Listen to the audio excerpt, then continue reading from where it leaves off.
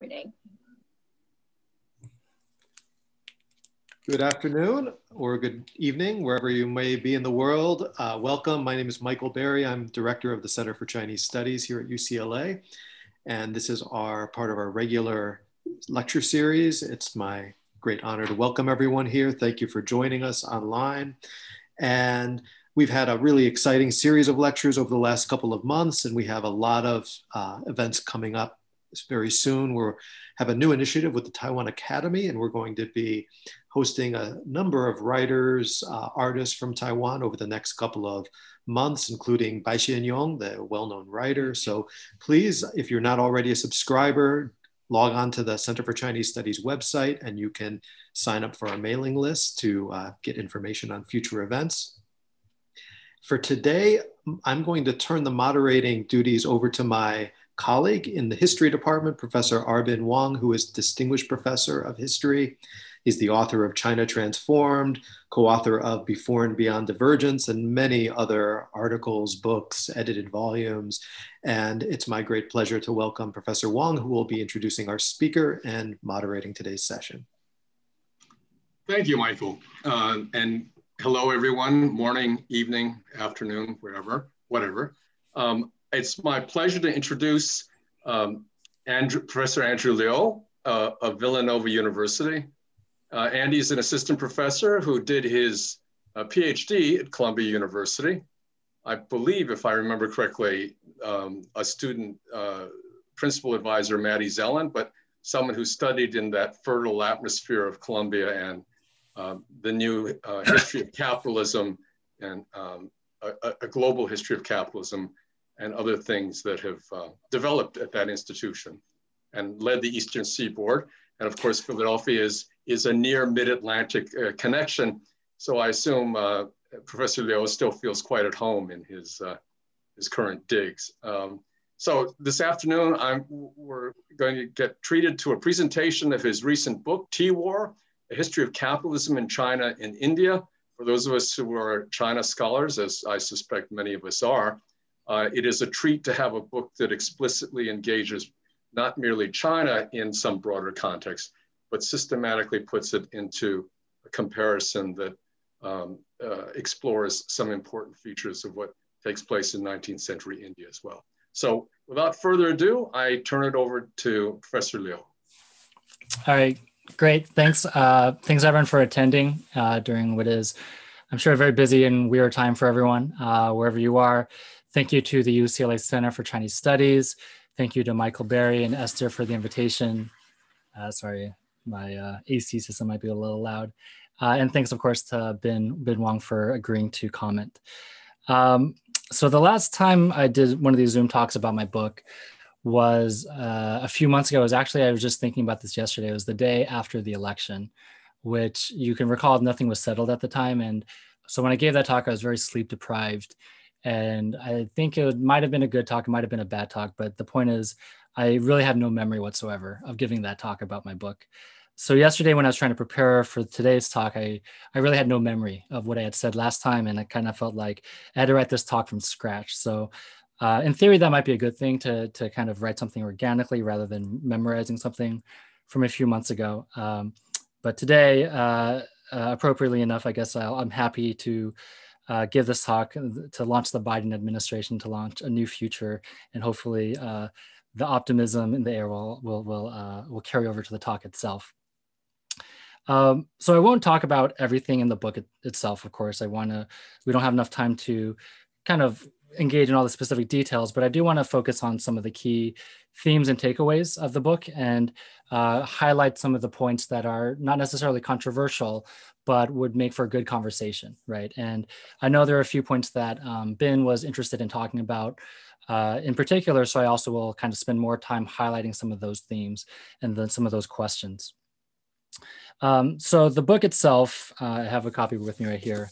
The big picture, the themes of the book, some of the categories that could help the audience members locate it within scholarship include the fact that, well, we could start with the fact that, this book it's a global and comparative history of the tea trades and the tea industries of China and India from the 19th to the 20th century. All right, so that's just like the simplest tagline for what this book is about. And the question that kind of consumed me starting in in graduate school and revising this dissertation to a book, so for over a decade at this point, I guess, is this question of how do you write a history of capitalism in this part of the world, right? And we're talking about the rural hinterlands of Asia, the rural hinterlands of the Chinese, the tea districts of China, the tea plantations of India. How do you write a history of capitalism about for these parts of the world through a type of conceptualization that is also broad enough to encompass all sorts of different kind of social formations, right? So a conception of capitalism that can account for the sort of classical story of the rise of the West, but also account for the sort of rest of the world. But at the same time, a conception that is also agile and versatile and flexible enough to deal with the sort of specific details of what exactly is happening in China, what exactly is happening in India, and potentially many other places, right, in the post-colonial or what we could also call the rest of the world. So this led me to spend a lot of time over the last decade or so thinking about how can we conceptualize capitalism in a way that is rigorous, that is intellectually consistent and honest, right? Not fitting theory to history or history to theory in a very simplistic way. And also a conceptualization that is adequate to global history, adequate to the moment we're living in. And I'll say more about that in a moment. But I think you can immediately see, how this work or where this work should be placed within a few directions of scholarship over the last several years. First off, it is very obviously it's a history that is interested in connections and comparisons. It is, it's transnational, it's global, it's comparative, all these sort of categories that are out there that are all kind of share in common a critique of the nation state or critique of methodological nationalism, right? Thinking about different units of analysis to move beyond taking, China as a static subject of history or India or England or the United States. So that's one kind of clear direction of scholarship. And the other one is that this book is also my attempt to try to speak to a resurgent interest in the United States Academy, at least, of something called the History of Capitalism. That Ben had briefly referenced, right? And this is a phenomenon for those of you who are not historians, but have probably heard of this, that this is something that's kind of come out of the 2008 financial crisis, real interest in historicizing this institution called capitalism, but it's primarily thus far been done by and for students of history in the North Atlantic, right? The United States in particular, but also Western Europe. Predominantly interested in, for instance, histories of slavery and enslaved labor in the United States, but also, financial institutions in Western Europe and the international system of the 20th century. Thus far, it's not really, this conversation has not really dealt with places like China, India, or Asia and the rest of the world, but I do think that, we shouldn't be complaining or consigned about resigned to our fate or anything. I think this is actually a good opportunity. This is providing good language to connect the scholarship and have a conversation between those who work on our China and India and Asia with the rest of the world. But that might be a bit optimistic. We'll see where the conversation goes. But this book, I think, is certainly an attempt to kind of engage that interest. And the other thing to kind of briefly mention is that this book it's China and the rest of the world, but it's not just China and Europe or China and the West, right? This is explicitly, consciously an attempt to think about China's connection to other parts of the colonial or post-colonial world, in this case, India. And I think there are a lot of benefits to moving beyond the sort of East-West paradigm to think about lateral connections between or across these sort of non-European societies, such that you don't get these sort of reductive statements about in the West, things are like this, in the rest of the world, things are like this. There's a lot of differences, but also a lot of overlap between the history of China and India at this moment in time. And I think, for anyone who's studied the 19th to 20th century, these connections come up all the time, right? And I think it would be good to explore these further. And we could talk about sort of the potential, the openings that are opened up from taking that approach. Okay, so let me begin, before kind of delving even further into these kind of meta theoretical questions, let me just kind of give a basic, kind of walk us through the plot, right, of the story, of this history, so that we kind of know where we are, what time, and who is doing what, right? So the point of departure for this book is the First Opium War, right, 1839 to 1842, which, I think most of us are aware was not just this British Chinese war, but it actually emerged out of this triangle trade that also involved colonial India, right? So there was this trade triangle where British manufactured goods go to India, Indian opium goes to China, Chinese tea goes back to Western Europe, into the UK. And even before the Opium War breaks out, tea has become a wildly popular commodity in Western Europe, in combination with, and especially in combination with cane sugar that has grown in the West Indies, right? These Caribbean plantations that are managed and owned by European powers, relying upon enslaved African labor, right? So from the very beginning, tea is plugged into these global networks of commodities, a very diverse production, labor and social formations around the world. And that is kind of a theme I want to continue to explore going forward with the book. Now, the Opium War itself, if you think about how was it justified, how was it articulated by British officials, the argument was that this war is being fought to liberalize the Qing monopoly on trade, right? The Canton system, very famously in Guangzhou in southern China. At the same moment, in the 1830s and 40s, East India Company officials in this newly acquired Northeast territory of Assam are trying to start a sort of their own tea industry, colonial tea industry, and they use the exact same language, of militaristic language of trying to annihilate the Qing monopoly by emulating their tea industry, right? So the argument the conclusion I sort of reach is that the establishment of Indian tea was the Opium War by other means. And so from that moment onwards in the 1840s and 1850s, we have the creation of the Indian tea industry. And hopefully everyone can see this, right? So this is a chart of the major tea producing regions by the turn of the 20th century. And the major ones in China that produce tea for the rest of the world are kind of this stretch of land here that I talk about in the book, Anhui province and Fujian province in the southeast, and then Assam in northeast India. Now there's also, of course, the Dutch East Indies, there's Ceylon, there's Japan. Those eventually matter a great deal, but at the beginning of the story, it's really a China-India story at first. So the title Tea War kind of has multiple meanings, right? The first is a sort of play on the idea of an opium war, that tea is actually economic competition through tea is sort of the opium war by other means, right? It's through the trade in tea. The other meaning, though, and the thing that I actually explore throughout the rest of the book is what happens over the course of the next century, where from the 1840s onwards, we have the Chinese tea industry that's really has liberalized trade. Exports from Qing to the rest of the world really explode. And you also have this nascent colonial Indian tea industry that by the 1860s and 70s also emerges, and they're pitted into this very fierce direct competition with each other for the global marketplace. By the 1880s and 1890s, both the British officials and planters, as well as the Chinese merchants and officials, they are conceptualizing this competition in tea through the same kind of militaristic metaphors. So the phrase tea war comes from a British planter who talks about the tea war that has been waged with China, right, up until this point in the 1880s, 1890s. And it's around the same moment that in Chinese intellectual thinking, the famous kind of political economic thinker, Zheng Guanyin, very famously comes up with this phrase, right, shangzhan, commercial warfare, in the 1890s, to kind of describe the competition in tea, but also silk, the major export goods out of Qing China at the time. So for me, there's something interesting about the fact that, these writers are, of course, not talking to each other, but they are both independently arriving at this discourse that mirrors one another, that economic competition is a kind of warfare that they have to participate in. And it's a kind of battle. It's not just trade. It's not this sort of placid process of trade that reaches an equilibrium. It's this actually militaristic, fierce, competitive battle.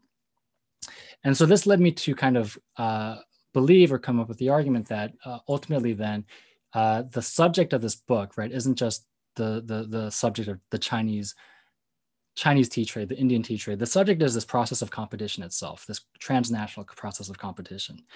It's a process that is worth kind of focusing on its own terms, a mutually determinative process where both sides are kind of fighting each other through this back and forth. And it involves Chinese subjects, British subjects, Indian subjects, but they're playing different roles and they have different relationships to one another throughout the course of this history. So it's by tracking and kind of foregrounding this process of competition that I think we can understand the process, the historical transformations themselves better, and also kind of understand like what is the actual relationship the transnational relationship that is connecting India with China at this time. And part of this, methodologically was my kind of wrestling with this question of units of analysis, right? How do you do this as a national history? Well, if you do a national history, then you're going to kind of exclude the other half of the story. Do you do this as a sort of all-encompassing world history? Well, world histories tend to be almost too broad and too vague, and they kind of flatten all these different particularities and the sort of dynamic changes over time. So the argument I make is that, or the argument that, drawing from others who've written about this, is that if we kind of allow the object of analysis, the unit of analysis itself, to emerge out of the historical process, then this can help us kind of pay greater attention or to write a history that is more adequate, right, to understanding the nature of, in this particular case, capitalist competition as a driver of change in this moment in time. So I can say more about that later, but obviously this is like, you get into very like abstract theoretical talk that we can try to cap at this point. And the last plot point here is that by the 1890s, the colonial Indian tea industry has toppled its Chinese competitors. This is just a basic chart showing the sort of crisscrossing that happens by the 1880s, 1890s.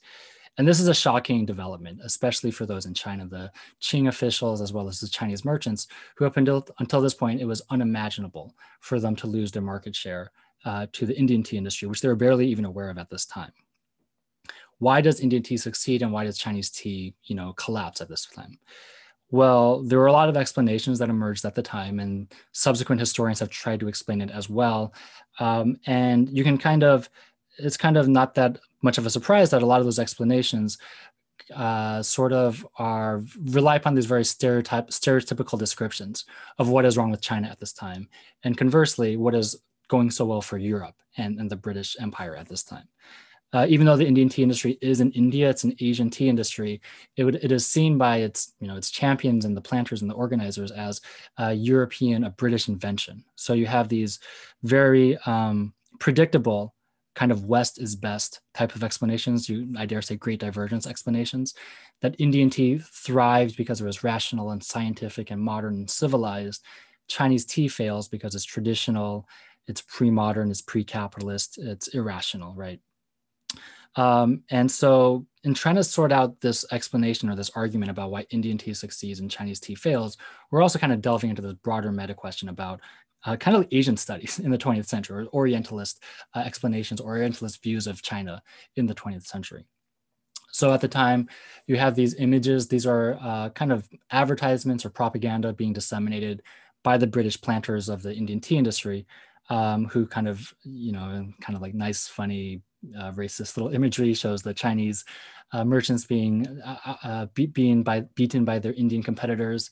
We have this one, which is a kind of a stunning picture, which is found in the British Library, that really, again, reifies this idea that this was not that overall the global tea trade was kind of two different processes at once, right? Where India is going this direction and China is going in this direction. And I think this kind of is compatible with a lot of nationalist notions of economic history, or history in general, right? That history is about these different units, these national units that are moving in different directions. Where I'm trying to show that actually over the same period of time, we see the Chinese tea industry, the Indian tea industry, and just all the trading partners around the world are getting closer and closer, getting further and further enmeshed in these processes of competition. And that's a different way to think about this moment in time. So much of this book is an attempt to repudiate a lot of these economic Orientalist explanations of Chinese stagnation. And it also gets into debates about, was Indian tea capitalist? Was it not capitalist? What is colonial capitalism? And so on and so forth. The book kind of operates at multiple levels of analysis. The first is that it's kind of a social economic labor history of how these industries were organized. It's also a conceptual intellectual history of how these ideas of backwardness emerged in the first place, of Asian backwardness emerged within culture. And I argue that, that up until the kind of the end of the 19th century, or starting with the end of the 19th and at the turn of the 20th century, we begin to see these particular tropes and metaphors to describe China and India and Asia more generally as backwards. And those tropes are always kind of viewing those particular societies, right, as very particular and traditional. But the paradox, I argue, is that these notions of particularity are the result of these very global connections that are very dynamic, right? So we have particular ideas about Asian tradition that are the result of global and dynamic historical processes. So that's sort of the paradox, that the sort of punchline of the argument, that in order to explain how China becomes seen as backward than India in its own way, we have to actually account for the global processes that are underlying them. I mentioned briefly above that, competition is a central argument of the book, that competition can help us kind of reorganize thinking about this moment in this moment of history, reorganize thinking about economic history. And as such, the book itself is actually organized trying to mirror, emulate that process of competition itself. It's a kind of, I organize it through sort of back and forth structure where we have a chapter on China, where China rises. We have a chapter on India, where India rises, a chapter on China, where China responds to the rise of India, and so on and so forth. And the goal is to kind of help to give the reader a sense of how this isn't just a story that can be understood from one part of the world. We have to actually jump back and forth, because the competition itself is a process of a kind of back and forth mutually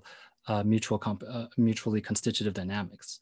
So as I say in the introduction, quote, competition is not just the framing, but also my argument for how best to understand the dynamics of capitalism. And also, finally, just to kind of give you a sense of the scale of tea and the significance of tea. Why does this matter? Well, tea was definitely big business at the time, in case there was any doubt. Chinese tea, aside from its cultural significance and the sort of impetus behind, let's say, the First Opium War, tea was by far the most exported commodity from China in the 19th century in terms of volume and in terms of overall value. Within the Indian economy, insofar as it existed, tea represented the most amount of registered companies, the most overseas investment. And by the 1920s and 30s, I think this is, the numbers are a little bit unstable at this time, but by the 20s and 30s, when you have these first sort of industrial employment surveys, I believe it's true that tea represented more official employees, workers, in China and in India than any of the comparable industries in their time, right? So there were more people working in tea than in silk or in cotton or in coal mining or any of these sort of major commodities in this part of the world.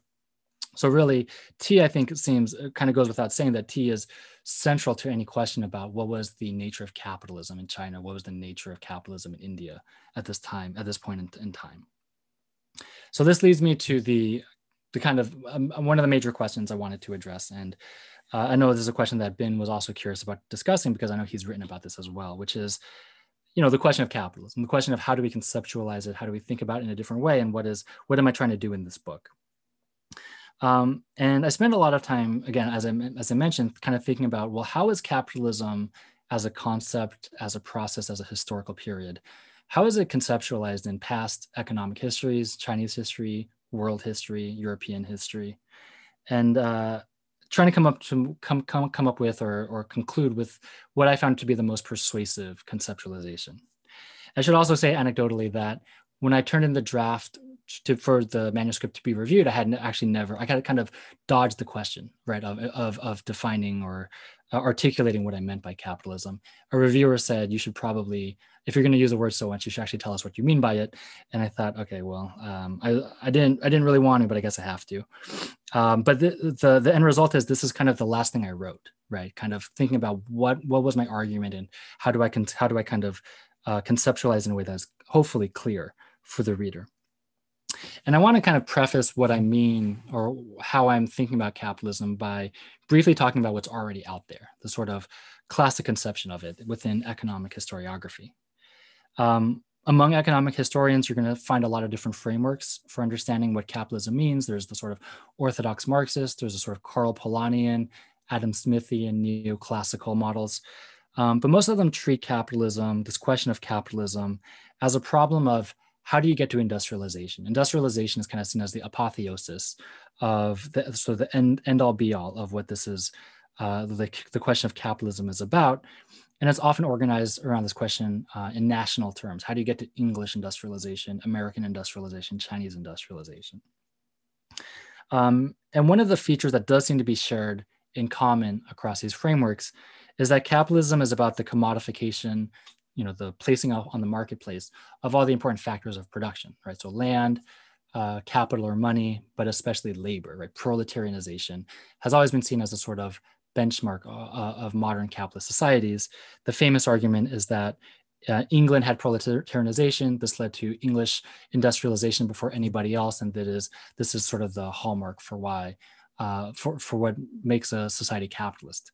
Famously, within Chinese history, Mark Elvin and Philip Wong and many others have argued that the lack of proletarianization was why China never developed, right? And this is one. This is from an article that from Shahid Amin and Marcel van der Linden, and very early on, kind of identifying these tropes within sociology and economic history that saw that assumed that capitalist labor has to be what Marx called, right, doubly free labor, neither unfree nor independent, right? So this is a problem if we think about the world tea market, because the two main producers, right, China and India, well, Indian tea production relied upon what was known as indentured penal contract-based labor that was definitely unfree by modern standards. And Chinese tea relied upon, as we know from Chinese historiography, right, smallholder peasantry who kind of performed a little bit of labor on the side, and were market dependent, but were also kind of only semi-independent or semi-proletarianized. So as a result, the classic historiography has kind of assumed both Chinese tea and Indian tea, or neither of them, were capitalist, right? Because neither of them were characterized by proletarian labor. And yet we know, right, that as I just mentioned, these were massively profitable industries that were plugged into global networks of capital accumulation and commodity trade. So there's a real sort of disjuncture between this very Anglo-centric definition of capitalism and world history itself, right? So let me stop. I don't have any more slides for a moment, so let me briefly just go back to this screen. So we have this model of capitalism that's very much this kind of linear path based on the English experience and the American experience, where firms or producers are getting richer, bigger, more automated, more complicated. And this model is useful in a lot of ways, but in my view, it's kind of one-sided. And there are two, in my view, kind of shortcomings with this kind of linear model of capitalism as basically industrialization. And the first is it doesn't really tell us about what's going on in the parts of the world that don't fit into this model. And specifically, it doesn't tell us about what's going on in Asia in the 19th century and much of the rest of the world, of the post-colonial world at this time. And by extension, I don't think it really accounts for the world we live in today, where we know, if you've paid attention to economic transformations in the last half century, we are increasingly living in a, if not Asian-centric, a world where Asia is a center of the global economy, and firms and production in that part of the world very often is very small scale, flexible, labor intensive, and network based and transnational in organization in a way that really defies the older models. Now, the point isn't that we have to throw away those older models. The point is, I think we have to have a conceptualization of capitalism that can account for many different phases, many different eras, and many different places and times within the broader history of capitalism, right? So to account for capitalism in different phases, historians talk about the classical phase, the industrial phase, the laissez-faire phase, the sort of protectionist phase, the neoliberal phase, right? And we need not necessarily a flat description of what capitalism looks like, but perhaps a syntax or a toolbox to explain all the different moves that have occurred within capitalism's history. So that's kind of one objection. The other objection is that when economic historians have tended to view capitalism, when they've tried to talk about it, they've tried to think about it in what I call technicist terms, right? Where capitalism is the discussion about techniques, right? How do we get to better and better techniques? How do we get steam engines? How do we get to fossil fuel based production? How do we get to, monopoly managerial firms and so on? And again, that's a very useful inquiry, but I think that type of inquiry often will take for granted this underlying social objective of why are people aiming to raise productivity in the first place?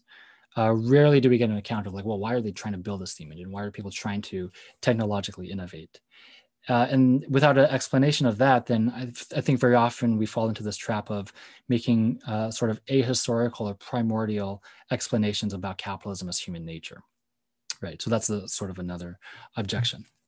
So by contrast, the argument I'm trying to make, or that I try to make in this book, is that we can historicize the underlying social dynamics of modern capital accumulation that can also account for the drive towards industrialization, but it can also go in many other different directions as well, depending upon sort of the time and place of the object of analysis we're looking at.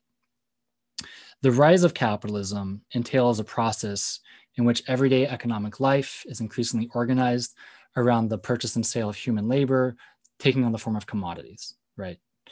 Corresponding to this then is a sort of intellectual or conceptual shift, where we begin to see wealth and riches no longer simply tied to agriculture or trade, which are the kind of the oldest ideas that are found around the world, but they are instead being tied to a generalized concept of human labor. Once wealth is tied to human labor, then this idea that then it becomes imperative to increase the productivity of human labor as well. So the social dynamic that aims towards the increasing the productivity of human labor translates into these social pressures to make production more efficient, to make distribution more efficient, to cut costs everywhere, right? And here, of course, I think this, again, the process of, in terms of how do we understand this empirically, how do we do historical research on this, the process of competition is really crucial to the expansion and intensification of these social dynamics around the world. Now, what I've just said, I admit, is very abstract, but that's kind of the point, right? That capitalism is ultimately a very abstract system that's very flexible, and it can take on very many different forms, very many different concrete forms. So again, what this points to is a conception of capitalism that is very uneven, that sometimes it does lead to the sort of classic industrial stories of Victorian Britain or post-war United States, but also it takes on these other kind of diverse forms of, let's say, unfree plantations, small workshops, domestic labor that are also found all throughout the last few centuries of economic history. I write about this in the introduction, and I've said this in a few different articles, that this conception I've just kind of outlined is drawing upon a certain rereading of Marx's Capital that has become kind of dominant from the 1970s onwards. But by no means do I view it as a kind of closed model. I think of it as a sort of open baseline or point of departure of analysis. And by no means is this a consensus among Marxist historians and Marxist theorists. They disagree with each other all the time. But this is the conception that I find very persuasive. So the implications, what are the implications of this for China or for Asian history more generally? Well, it means that capitalism cannot just be reduced to proletarianization. It does depend upon market-dependent labor, but that can take many different forms. In the earliest eras of capitalism, we often see that capitalist labor was not free proletarian labor, as in England. It was, unfree labor, seasonal labor, casual labor, gendered, paternalistic, patriarchally organized labor, domestic labor, indentured labor, and so on. So really the opposite of the proletarian ideal type that is presupposed in a lot of these models. I gained a lot of insight by looking at the specific historiographies of South Asia, where historians such as Jairus Banerjee, even Dipesh Chakrabarty, right, in his first book, talk about these sort of abnormal labor types that fueled the rise of South Asian capitalism. In East Asian history, we have, of course, the work of Professor Wong, Kenneth Pomerantz, Kaoru Sugihara, talking about labor-intensive forms of capitalist production that give us, well, altogether, I think what all these scholars are working towards, even if they're coming from different perspectives, is articulating the theoretical possibility for a non-Eurocentric version of modern capitalist dynamics that, again, I think are increasingly relevant in the 21st century, and especially if you study the world beyond, the North Atlantic. So what does this leave us in terms of writing this history of capitalism in a place like China and India and the history of the tea industries there? The task then becomes writing a history of capitalism on peasant farms, on tea plantations, without these recognizable signs of progress, the typical ones you find in economic history of mechanization, of technological innovation, these kind of charts of rising GDP over time. Those don't exist, right, in these stories that I write about in this book. So we have to get a little bit creative and look for other ways to write a history of these emergent social dynamics without kind of being able to point to this very clear, example of here's a steam engine to prove that there was capitalism, right? So as I mentioned earlier, this is really relying upon a combination of social labor history, looking at these social dynamics in practice, but also an intellectual conceptual history. How do these dynamics give way to new concepts and new ways of thinking about the world by Chinese thinkers, Indian thinkers, and also British colonial thinkers? So let me briefly talk a little bit about how, talk about a little bit about how this works with a few anecdotes from the book, right? So in terms of the labor process, one of the sort of interesting anecdotes that I talk about is the way that tea production gets organized in these workshops in southern Anhui province, one of the major tea producing provinces, tea producing areas in China. Now, tea is grown on these smallholder farms, these private farms, but every tea season, starting around April, these seasonal workshops emerge and they kind of hire migrant labor that are probably just kind of part-time workers who they do own their own property, but during tea season, they work in these workshops to earn some extra income, right? So they're not proletarian in the classic sense, but they do kind of converge upon these sort of William Skinner-esque market towns to work in these workshops. And the one thing I discovered was in these Anhui-based workshops, right, they have a very disciplined work schedule where they're trying to pump out as much tea as possible in a given amount of time. To do so, they use a specific kind of timekeeping device to monitor how productive every worker is. The timekeeping device are incense sticks, right? Sort of traditional incense sticks that are used for religious, cultural purposes, but I've increasingly discovered there are many industries in the Chinese-speaking world or in East Asia that use incense sticks as kind of timekeeping devices for labor as well. So they come up with these very precise instructions. To make tea, you have to roll it, you have to roast it, you have to package it, given half a stick of incense, or the time it takes to burn 1.5 sticks of incense, and so forth. They use these incense sticks to create a reward system, rewarding people for working quicker than average, punishing people for working slower than average. Very modern ways of using this technology. And the argument then is that this, from a very basic standpoint, the physical material qualities of this timekeeping technology is very primitive, traditional, pre-modern, whatever you want to call it, right? But they're being used in very modern ways, owing to the fact that they're now being plugged into these abstract global forces of competition. And to me, this is very emblematic of the way that capitalism, the history of capitalism, is animated by these examples of incorporating so-called traditional pre-existing technologies, institutions, class relations, but repurposing them towards this goal, this very basic goal of accumulation, and raising the productivity of human labor. And part of this is also an argument against the sort of technological fetishism of so much economic history, that capitalism can't be reduced to this or that particular technology, because a lot of old technology and old stuff that just looks old and pre-modern could actually be used in very modern ways. And that is, I think, a very resonant description for what I find in the tea plantations of China and in India at this time. So I won't get into what happened. I have similar stories for what's happening in India at this time, some other stories in other parts of China, but that's just to give you kind of one taste of the kind of argument I'm making in terms of the social history. The other aspect of this is a history of concepts, and I'll get to this picture in a moment. But corresponding to the social history is kind of a conceptual or intellectual history, where I look at how do these British officials in colonial India, how do Indian writers themselves, Bengali writers, how do Qing officials, how do Republican Chinese officials and merchants, how are they trying to make sense of the global tea trade, and by extension, making sense of these massive transformations in the global economy? And why am I doing this? How is this part of a history of capitalism? And this is a question that Ben was also interested in discussing. Well, again, if one's conception of capitalism, my conception of capitalism, is that it cannot be reduced to simply tracking technologies and figures and numbers, if it is actually this underlying social dynamic that encompasses these new practices, then corresponding to those new practices are going to be new concepts, new ways of thinking and talking and imagining the world, right? So the history of these new concepts, I'm not saying the history of these concepts is the whole story, that capitalism can be reduced to an intellectual history. But I do think the emergence of these concepts and the fact that these concepts are resonant for Chinese merchants and officials for how they make sense of the world, that's a really useful data point in tracing the emergence of these dynamics in China and in other parts of the world. So across British texts, Chinese texts, and Bengali texts, Indian texts, I trace the emergence of the concepts that really seems to be having this kind of global conversation about classical political economy, the tradition of Adam Smith and onwards, but they're interpreting it in different ways given their specific contexts in India and in China. And this history kind of plays two roles in my argument, right?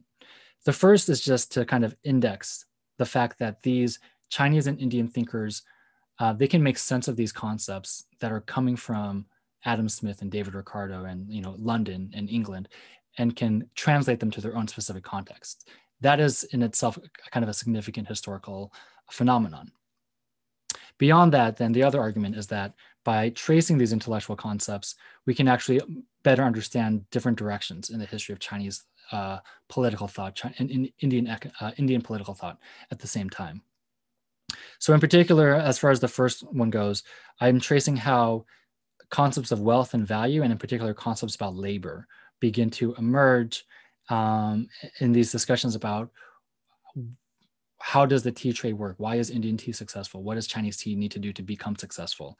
I trace the fact that in these Indian in these texts written by British thinkers in India, by these Chinese Qing thinkers in China, they kind of are following a general path that has been laid out before them with classical political economy, which is to refute older theories about the economy that are based in agriculture, or refute earlier theories that are based in trade, and to really emphasize new theories about economic wealth that are based upon labor itself. And the argument is if the plausibility of theories, of economic theories premised upon labor, corresponds to a society that itself has where labor itself has become generalized, or where labor has become commodified and available to be used in general fashion, right? So in a way that is a sort of indication that wage labor, market-dependent wage labor, is actually something that is animating Chinese and Indian society at this point, even if you don't have sort of the visible signs of proletarianization. But beyond that, I'm interested in tracing how these very abstract, admittedly very cosmological ideas are being translated and dealt with. The nitty-gritty of these ideas are being dealt with by sort of mid-tier thinkers, right?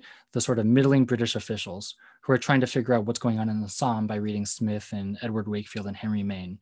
Or we have Qing officials who are trying to figure out what's happening in Jiangnan and the tea countries of China by reading Adam Smith and by reading John Stuart Mill and translating it to the Chinese context, right? So I think that itself is an interesting intellectual exercise. And the final aspect of this, and I'll talk about this only briefly because I know I've talked for a long time, is that if we actually understand and pursue this line of inquiry further, then we can actually understand, in my view, how the different directions that political thought takes in China in the 20th century. And the example I give is this figure in Chinese political thought known as the comprador, right? And this is an actual existing comprador at the late 19th century. And the comprador, we know, like mai ban in Mandarin, right, is the Chinese merchant who works and does business with European and American firms as far back as the 18th century with the Canton trade. But by the 20th century, it kind of takes on a new meaning with socialism and communism by the 1950s. During the years of the Canton trade in the 18th century into the late 19th century with self-strengthening and the reform movements in China, compradors were actually seen as if they weren't praised, they were at least seen as vanguards or visionaries of the treaty port economy. They were not looked down upon that much, right? By the 20th century, we know comprador becomes a dirty word. It becomes demonized and scapegoated for all the failures of Chinese society. They're seen as these emblems of feudalism, right? And the typical explanation for why comprador was seen so negatively during, let's say, the Mao era was that this was just nationalism and anti-imperialism and propaganda by the Communist Party.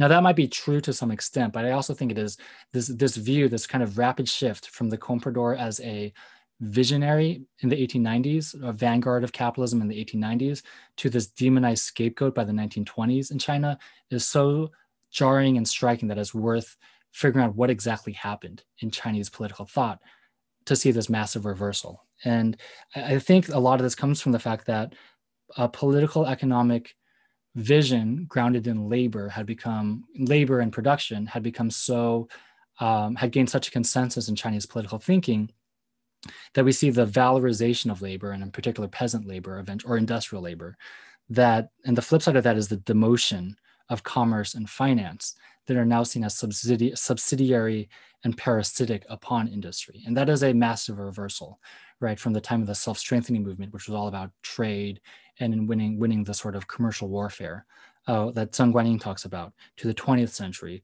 where trade is kind of demoted relative to industrial production. So I think once you grasp that underlying inner transformation in political economic thinking in China, then a lot of that has to do with competition. A lot of that has to do with China's interactions with the rest of the world.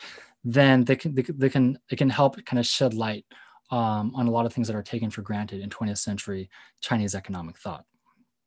Okay, so I'll stop there. Let me just kind of, to bring things back to the big picture, right? Obviously, some of the big takeaways or the big themes of the book is that it is challenging a lot of Orientalist or Eurocentric categories of analysis, both through a sort of social labor historical method, but also historicizing those categories through a socially grounded intellectual history.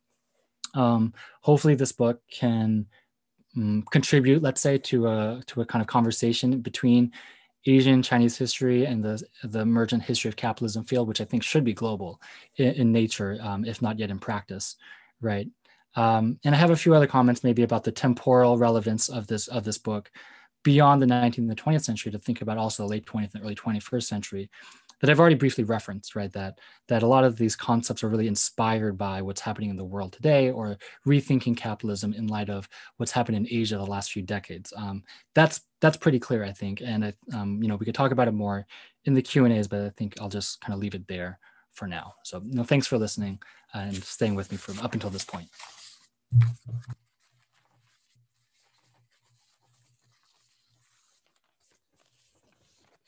Should I stop sharing? I think maybe Ben is still on mute. Trying to unmute. Excuse me. There we go. I'm proving to be quite lame getting organized here. I'm trying to get my video on as well. All right, here we go. Thank you very much, Andy. That was a wonderful talk. And both the talk and the book, as I assume many of you are not familiar with the book, I know some of you already read it, but it is an extremely demanding book because of the range of subjects it covers, places it covers, and aspirations it expresses for, in my opinion, really linking economic history to a kind of cultural and intellectual history that in some ways I would say is perhaps almost the holy grail of what historians hope they're able to find. It aspires, or it reaffirms aspirations to the nature of history that exist in earlier periods of historiography, both in Europe and for that matter in China, in terms of conceptualizing what history can do. And I had a tremendous challenge in thinking of what I wanted to raise about it. In part, I must confess, because I recognize some of the topics, both because I've worked on them and because I'm some of my work is very much part of this literature. It's a book that uses the term capitalism. And the reason I think it's important that we discuss it is because the concept of capitalism is what brought economic history back into history departments, in my opinion. It's crucial to get, after the cultural turn, that we were getting people who took the cultural turn, embraced it, and have not really lessened their grip on it, to grapple with what capitalism is. So the issue then of how cultural history and economic history share an agenda and how they're asking different questions and trying to elucidate different features of what they see as important is a very complicated task. So I have to admit that on the one hand, I cheer a lot of what Professor Liu is doing, attempting to achieve, as well as what he has given us in terms of his comparisons as an unfolding and uncovering of the ways in which certainly certain actors and certain commentators, both in China, India, British, be they British, Chinese, or Indian, were writing as they grappled at the moment with the changes they perceived, and some of whom were actually engaged in constructing and shaping the direction of those changes. So with all that said, I had to think, how can I efficiently talk about what I see as some of the, how I place this work historiographically, why I've explained why I think it's important. I also think it has some serious, at least for me, challenges that leave me feeling, depending on the state of my health, either deeply uncomfortable or just annoyed. So let me begin. This is a work that is very much in a Marxist historiographical context. And that context, very much like the non-Marxist students of economic history, is concerned, as Andy's comments indicated, essentially with issues of process, that is change over time, as well as with spatial scale, and thus, especially with the issue of capitalism, the issue of a system, or the system of the notion of a systemic scale of integration that is very much part of different accounts of how we understand 19th century history. The relationship between the 19th century and earlier centuries, which is something that has been going on among historians for the last, I'd say at least 20 or 30 years, and which is part of the shift to global history, has been very much engaged in this issue of how we get from early modern to modern.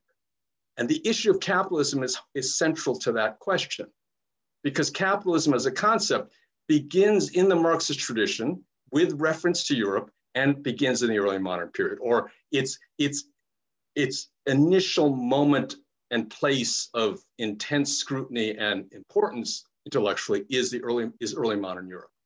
Thus, the issue of transition from early modern to modern has been at stake, firstly in European history, and then for the rest of us who don't do European history, but who had to read all that stuff several decades ago, it became something we cared about. So I tend to be a little unhappy with Andy's characterization that that transition has not been studied by people in the China field, because I thought that a number of us had been engaging that for a long time. I had initially thought I'd share some of that or remind you of some of that, or I'll just point you to the AHR Forum 2002, where Ken Pomerantz and I each wrote articles introduced by Pat Manning, who some of you may know as a distinguished, well, an African historian who went on to become a global historian, former president of the AHA, and with a comment by David Ludden, more relevant to what we're talking about, David being a distinguished South Asia historian, actually in Andy's neighborhood in Philadelphia, in New York, that axis, but also then a former president of AES. So very distinguished people commented on papers that Ken Pomerantz and I developed, each of which was devoted to some understanding of these transitions. I'm not going to rehearse what Ken said or what I said, what was distinctive about each of those essays or how they're connected and how the two people evaluated and looked at them, but there is a literature, there has been engagement. That is one convenient place in which you can see it. And the book makes a sweeping claim early on that I won't quote it, but we haven't done that. So I would say that certainly this book is an important contribution to that subject. That certainly is one of the first to take place under the influence simultaneously of a reading of the great divergence literature in a sense, with which I find somewhat curious in some ways, but anyway, with that literature and with this engagement with what is a new history of capitalism, much of which in my opinion is made distinctive by the effort of many of the people in that strand of scholarship to want to bring in intellectual and cultural history. And one of my concerns is the degree to which one of the things powering what is a kind of global intellectual history, which is another product of the Mid-Atlantic and Northeastern part of our historical studies world, powered, I should say, by early modern Europeanists, distinguished people who have PhDs in European history and even sometimes law degrees with impeccable Ivy League credentials. But the point is that that focus on global intellectual history is precisely on the migration of ideas that are born in Europe and looking at how they've become important, consequential globally. Those are real issues, and we need studies of those. The difficulty is the degree to which this project is understood to be what we, in complete terms, need to understand the modern world. Because that's, for me, that simply rehearses exactly the kind of problems that Professor Liu has noted about a Eurocentric conceptualization, which talks then about adaptation or recognizing context.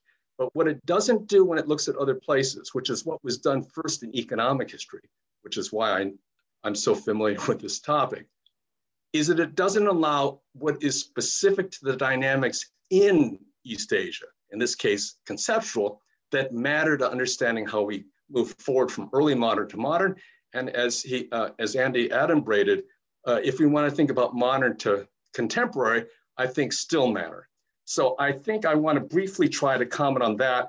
I'm going to skip a lot of other things I wrote. I was going to do a rather ponderous historiographical review of the distinction between developmental perspectives and systemic. So I need to say a couple things about that. Firstly, well before the new, ironically, because I'm not sure how many people have actually read these tomes, but there are these, as some of you, certainly historians should know, there are these ponderous Cambridge histories of, and they can be of anything from Islam. Most of them were originally for Europe. We have them for many subjects. And I don't remember exactly in what year it was commissioned, but there is a Cambridge History of Capitalism, and it is not part of this literature. It came out in 2014, that part I remember. But I don't remember when those of us who agreed to contribute and the times we met, I no longer control the exact chronology, but sometime in this century, I think it was post-2000, this project got off the ground, it was developed. It has 2 volumes, so very briefly, this is a history of capitalism. Its 2 editors are 2 distinguished economists, Larry Neal, who's worked on English as well as early American, is noted for his work on financial markets, and why am I blocking on I can see his face. I see Williamson. Yes, Jeff Williamson. Jeffrey Williamson, who was one of our major economists on 19th century international trade, especially. In any event, those 2 gentlemen edited this volume. The first volume is really the history of what Neil thought of as sort of times and places when there were episodes of capitalism. Now, I agreed to write in this volume, and I said, well, but China doesn't have capitalism, even if it has a lot of what you think it has. That's not capitalism. So we disagreed on definitions. I still wrote the chapter. It's still the only thing that represents China. So typical of these kind of exercises, different parts of the world each get 1 chapter, and Europe gets multiple chapters for multiple sub-regions for multiple periods of time. And that's the nature of the organization of history, actually, in academia in this country. And in some ways, we're much better than some of our European confederates. In any event, volume 1 is about developments, and then volume 2 is about system.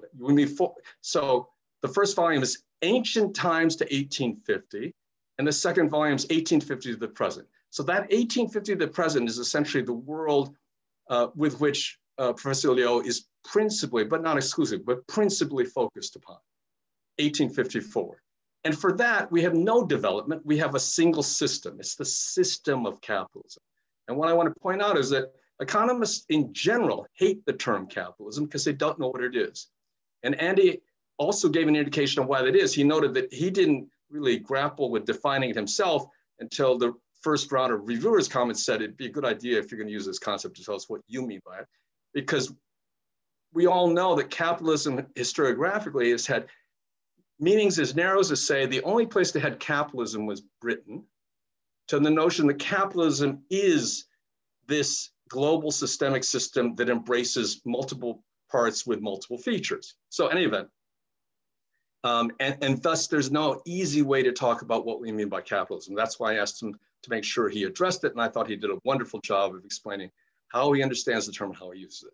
What I want to suggest, however, is the tension between system and development is present in many works, and I would argue it is in this book as well, in the following sense, that largely we learn about China's incorporation into capitalism. And in fact, for me, all of us have known this ever since Emanuel Wallerstein's modern world system approach. Well, if we didn't know it before then or believe that before then, but for China in the 19th century, we certainly learned it in Wallerstein 1974 and the subsequent works in that series and the other things Emanuel Wallerstein and others associated with his kind of theory presented. Now that's just one example. I present it because it's one out of the Marxist tradition. But certainly we thought of China as being part of a capitalist system by the 19th century. For Emanuel, it was, Emanuel Wallerstein, it was of the periphery, but we knew that kind of labor was in capitalism. We knew it wasn't proletarian. But when Philip Wong and others said China didn't have proletarian labor, they were interested in capitalism as a process of development, not the system within which it appears. And thus, I'm not saying I agree with either Wallerstein or Wong on all sorts of things, but I'm noting that taxonomically, they're focused on different features of what they think capitalism is. And the point is capitalism, and I'm saying the Cambridge History of Capitalism has one kind of capitalism for pre-1850 and one other for post-1850. My complaint, which interested readers will see or could see in a forthcoming article in a journal appropriately called Capitalism, a Journal of History and Economics, which is in part a new journal that comes out of Penn. And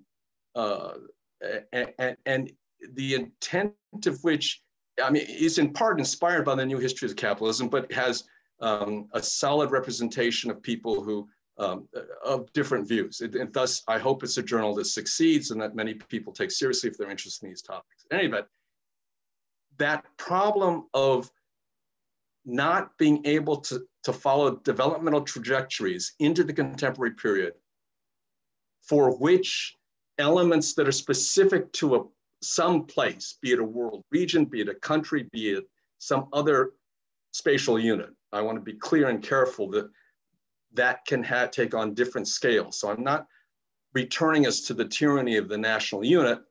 I would merely note that China, in terms of demography and spatial scale, and thus in challenges of both economy and government, is the size of Europe, from the British Isles to the Urals in Russia. And, it's the Han Roman Empire, after which, Rome falls, or you get the Eastern Roman Empire, Byzantine, etc. I mean, there's very different histories of China and Europe that take them out of spatially comparable moments, more or less 2 millennia ago, give or take a few centuries, where they each had 60 million people and similar territories. Today, we have the EU and we have China. And I would say, finally, we can compare China and Europe more usefully. And in fact, that's part of what my work has been doing since 2005. But leaving that issue aside of spatial scale, let us simply say that the issue for those of us who study China, and for that matter, I'd argue those who study India, and I don't know who everyone else is other than those two constituencies. I see many members of the former and at least one of the latter in our participant list. The issue becomes what features from what periods of Chinese or Indian history do we think still matter for accounting what these places are today in the contemporary capitalist world, which is where Andy was leading us towards in his comments. So if I could just make one pitch for this. In the book, Andy claims that his desire is to show that there is I want to get the language exactly right. So I actually did write all kinds of notes I'm not looking at. So if I can find it, how do you do this? You do this, I just remember it's qualitative convergence and quantitative divergence. So yeah, right. there's a notion, in other words, that what Ken was studying and what some of the other of us, what Pomerantz was studying and what others of us also have been engaged in, is noting well, and to be clear, well before the work of published in the 90s and 2000 and all that period, economic historians have been always concerned with what are the causes for what made the rise of Europe. And that the economic part has actually been foundational to our larger set of understandings of what it was to become modern. So in any event, this has been a durable and lasting subject that has attracted and swallowed up several generations of scholars, both in economics, history, and for that matter, sociology and other related social sciences. But swallowed up, just consumed in some senses, intellectually at least.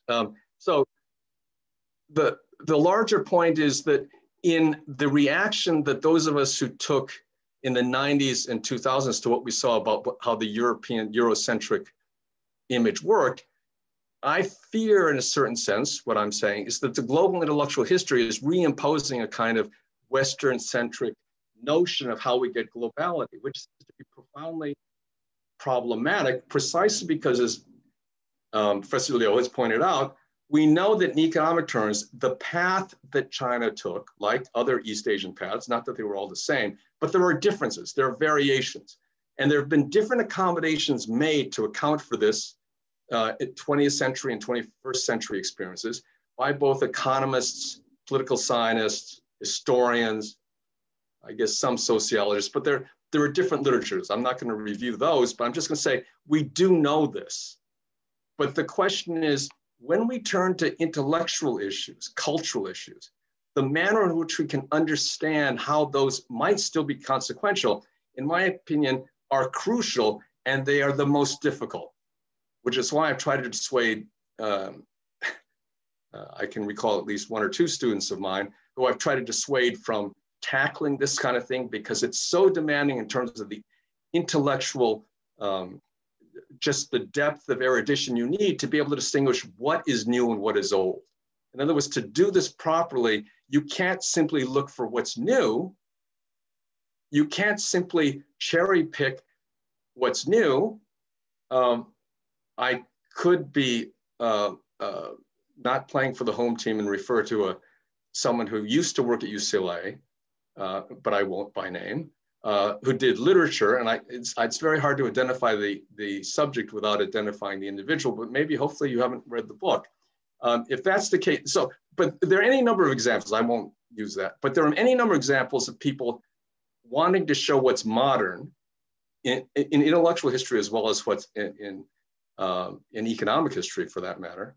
And they focus simply on what, in this case, it was a collectanea published in the Republican era, and it went through the taxonomy of categories of modern subjects. That collectanea had more categories of traditional subjects, and not a single one is mentioned. In other words, the taxonomy of what was being published was not simply modern things, it was modern and not modern in the sense that this scholar was concerned. So he didn't even address the others, he just wanted to show what was modern. But if we want to capture the intellectual context within which those ideas circulated, we also need to know what else was being circulated. So to bring this directly to the issues that actually are raised in the book in some sense, but only in the sense of wanting to show the change between early modern and modern, which, as Professor Liu said, is one of his concerns. There is a section in which there is, for someone who works on 18th century political economy, something of a rather limited and a summary statement, fair enough for what he's doing, relying on William Rowe's very good book on Changhongmo. He follows Bill Rowe in he takes from Rowe the assessment Rowe makes, which is a very strong assessment, that the Chinese concept of minsheng, a people's livelihood, is, what did Rowe say? Something like, it is, I actually quoted it because Andy quotes it in the book. He may remember what it is. Here it is, somewhere in here. Oh, most basic and pervasive term in Qing political discourse. Well, we don't hear about minsheng after that chapter. But just to use this, and I'll close, minsheng, as many of us know, and I'm sure Andy, of course, knows as well, minsheng is one of Sun Yat-sen's 3 principles. right? Nationalism, democracy, people's livelihood. Now, people can poo-poo that Sun Yat-sen said this, but the ideological vision of what he thought modernity was about for China and how to achieve it, how to be successful at it, included the concept of people's livelihood. Now, people's livelihood is an awkward concept in Western thought. That is, there's no close cognate for that. We can describe it. We can explain what it means in Western categories in terms of how this became an issue. But we can't really use minsheng. You would never talk about, the British interpretation of minsheng. You would never, any of things like that. Well, it's not only in the 20th century, but I've been recently working, one of my major areas has been on water governance, and both historically and today. It's a ridiculously, absurdly large project that I may never finish, but it involves the EU and the US as well. But anyway, on the Chinese component, China's effort to reform water governance has as its crucial reform document, and for those who are familiar with, and I know some people in the audience are, with how PRC politics is organized in terms of how the party and the government administration together issue the #1 central document each year, which is a key document of policy, not merely for that year, but it is to identify a policy direction, the intent of which is to create durable change over time through a series of reforms that will be concretely spelled out in later statements and are typically preceded by any number of experiments and local efforts to respond to certain kinds of smaller scale or related subjects that then get crystallized into a major agenda like water became. The previous years have all been related to agriculture. The year after 2012 was actually more directed towards, as I recall, it was issues of energy environment, but more air pollution related than water issues. Anyway, the 2011 document gives us the basic policy line. And when it gets to the issue of what are the main principles motivating this approach, the first principle is minsheng. The first principle that we're to understand leads the definition of policies on how water governance has to change, has to do with people's livelihood. Now, I'm not saying that minsheng is the same as the minsheng you see in 18th century texts, let alone the very different range of uses that you see in classical texts. It actually is, it has different meanings in classical text. That's not the point. The point is that there is a concept durable enough to move through history, as we know, many European concepts, to the extent that political theory in an old-fashioned intellectual sense still exists in political science departments. You go back to Plato and Aristotle.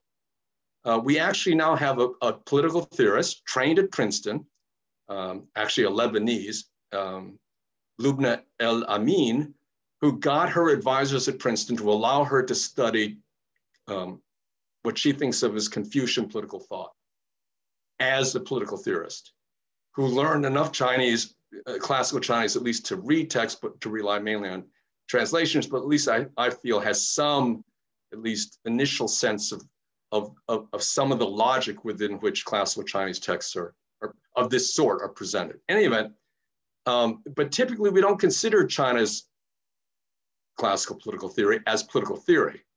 I could go on with anecdotes about what I've experienced in my career, raising naive questions of people in philosophy about Chinese philosophy and being told they were surprised there was Chinese philosophy. This is the English analytic tradition speaking. Anyway, leaving all those kind of weird queries or exchanges aside, the point is, there are concepts in Chinese, as there are in European tradition, which are durable enough to move through time. And the key is that European concepts also move through space. That's the global one. element of which is the global intellectual history we're talking about now. But for us who study China, or for that matter, I wonder, India, this is an open question, but we need to understand how certain consequential concepts exist, let us minimally say, certainly visible through activism in the 18th century, and I think Bill Rowe's book helps us see some of those, for sure, but also from that separate cluster of concepts, which Professor Liu also looks at from the late 19th century, which is also a major field of study for China historians for many years, including intellectual historians. And think of Ben Schwartz's In Search of Wealth and Power, his understanding of Yan Fu's understanding of people like Mill and Smith, and Schwartz's account has been subsequently criticized, but he did get right that Yan Fu was really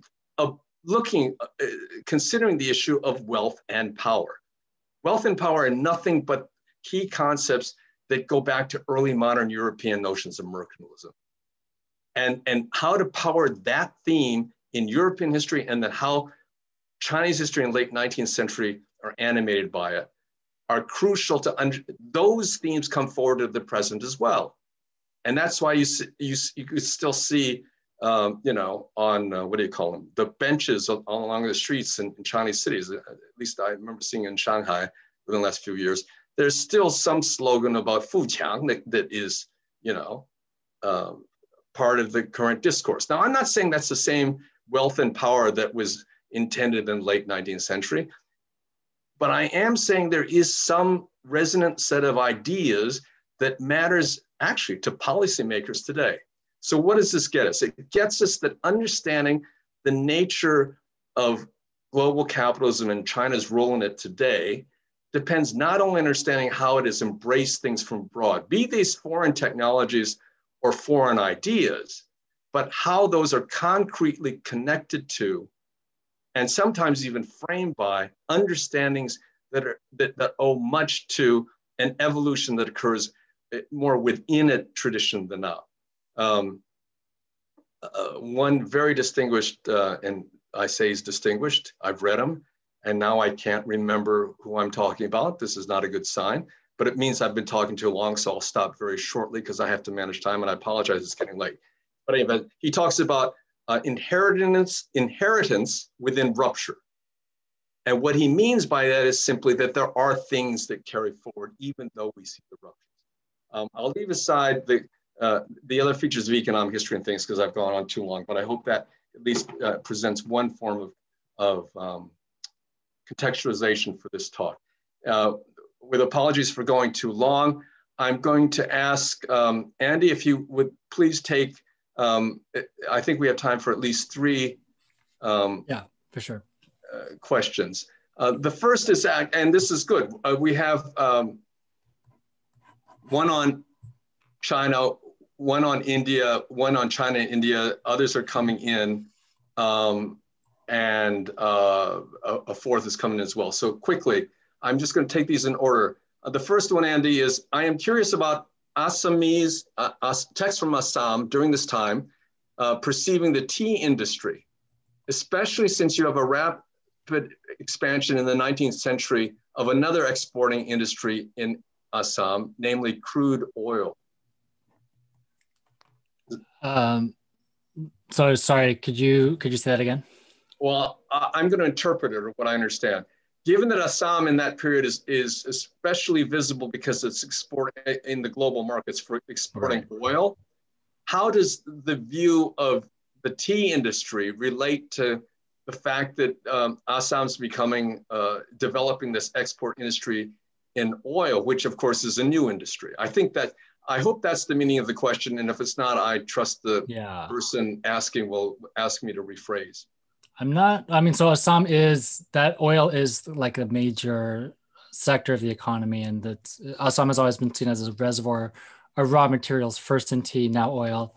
Historically speaking, I don't think oil happens yet. I mean, I go through the 1920s, maybe it has, but in my sources, I don't think I read very much about it. Really, tea is kind of the predominant, maybe some coal is the predominant industry at the time. So yeah, I didn't see, historically speaking, I didn't see too much about it. Maybe in the later 20th century, it would come up more. Okay. Right. Let me go on to another question, because I apologize, I went on at such length. Sure. But the next question is could you explain what is the connection between capitalism and industrialization in 19th century Asia, that is in India and China? When, in other words, did China and India actually start their industrializations? Yeah, so I'm assuming their question is about like mechanization, right? Capital intensive industry. So the way I'm thinking about capitalism as a social dynamic is that at some point the demand to increase the productivity of human labor becomes a sort of all-encompassing thing that connects people, and mechanization is one obvious solution that I think it explains why mechanization is a solution that people arrive at. But then this question of like, well, why do some places mechanize versus others is obviously like the big, one of those big questions that have animated for a long time. So I could just say, like in the specific case of the tea industry, and I think this is true of a lot of other industries at the time, we see this process where in China, they are trying to squeeze as much productivity as possible through labor intensive methods. And that's kind of what I'm tracing with these tea workshops, right? And then they kind of fall behind and they are feeling the consequences of not being as productive as their competitors. So in that sense, that is to show kind of what you were saying, Ben, that they are part of the system, that they can't escape the system, that there's consequences to not keeping up. And so rather than saying that this proves they are not capitalist in the sort of developmental sense, this actually proves that they are part of a system. They feel the consequences of it. And as a result of those consequences, you do have this sort of emergence of Republican era reformers who I think are, despite the sort of like state, non-state split you have in economics, I think it's the reformers who kind of play the role of the industrial. I mean, they work with the industrialists, right? They in the 1920s and 30s. And this is like the kind of tradition from the Republican period into the communist period in China and in Taiwan, that there's a sort of state industrialist partnership that happens. And just because they're the government doesn't mean that they're not also industrialists. I think so rather than saying industrialism only begins when you have these sort of 1930s, 40s efforts to mechanize industries like tea and silk and cotton, rather than saying that that's when it begins, I think you can date it back further. It begins with when they begin to feel the pressures of international competition. That kind of sets the process in motion that culminates with the sort of mid 20th century efforts. That's kind of how I began to conceptualize this as I was thinking about these questions. All right. We have two more questions, both of which I think are very important. The first is, I was wondering if Professor Liu could talk more about how and why the finance sector and the compradors became looked down upon by Chinese thinkers since the 1920s. Yeah, right. So good. That's a whole chapter. So you could check it out, that chapter. And the argument I make, I kind of briefly referred to this at the end, was that as far as I could tell within literature, people have kind of assumed that the anti-compradorial thought of like the Mao period was really this product of 1940s Communist Party ideology. It was about nationalism. It was about calling them traitors for collaborating with foreigners. And that's certainly part of it. But I think the deeper transformation is the 1910s and 20s, you have this rethinking of economics, or at least at the mainstream elite level, where, as I mentioned before, through the late 19th century, it's very mercantilist, as Ben was talking about with Yan Fu and people like Zheng Guanyin, who are very much concerned with trade and winning these trade wars. And they're beginning to think about production, but it's not really central to their way of thinking. By the time of the 20s, you begin to see Chinese thinkers who foreground, in order for China to become strong and to fight off the imperialists, we need to revolutionize production itself. And once production is kind of placed into the center of one's economic vision, then finance and commerce, they are no longer seen as the sort of protagonists of the economy. They're kind of seen as parasites who are sort of, as a secondary effect, are creaming profits off of the productive sectors, which is labor and industrialization, right? So in a broad sense, I think what's interesting is, the compradors, the financial sector, they're kind of just doing the same thing for 30 or 40 years. So what has transformed is not so much what they're doing. What transforms is how does mainstream economic thought in China view them? So, like how has mainstream economic thought itself changed over those 30, 40 years? So I thought that was what I was trying to argue is we can use this to kind of index a transformation, a sort of consciousness among at least the sort of elite economic thinkers within China at this sort of early 20th century period. And our last question is very serious and also pays you great tribute by a very senior historian. The question is, your admirable book foregrounds a concept of labor-intensive capital accumulation derived from the classical Marxian analysis, but it also resonates with the Wallersteinian concept of capitalism as a process of spatial integration into the modern world system. How would you situate your work relative to Wallerstein's analysis and his depiction of a global division of labor and the periphery subordination to it? So thanks for bringing this up, because this is also, I think it's one of the things I was thinking when you were speaking, which is, thanks for the compliment, and thanks for recognizing that strand of thought. And actually, my advisor at Columbia was the late Adam McCune. I did work with Maddie, but also Adam McCune. And Adam was very much a Wallersteinian. And Adam, but I've actually gotten questions about why don't I talk about Wallerstein more? And it might be because Adam was such a Wallersteinian that I just kind of, as you do with your advisor, you don't want to necessarily talk about what your advisor likes, And but I think at a conceptual level there are similarities, and I really actually came to appreciate Wallerstein after I finished the doctorate.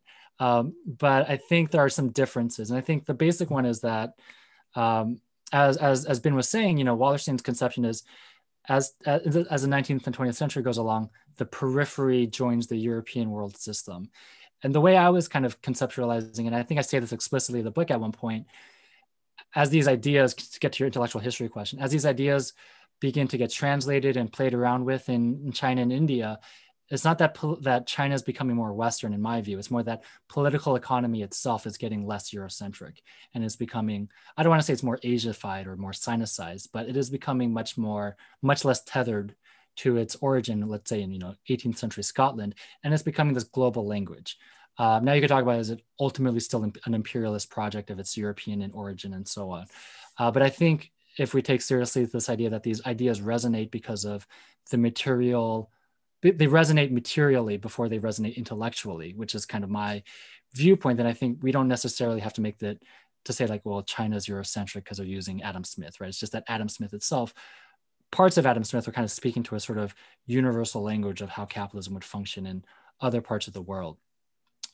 So that's on one basic level in terms of, obviously, I'm not a big fan of Wallerstein's kind of latent Eurocentrism. And the other aspect I would say is Wallerstein does do, I think, a good job of emphasizing that, well, so his is ultimately a world market conception that does pay attention to different labor forms.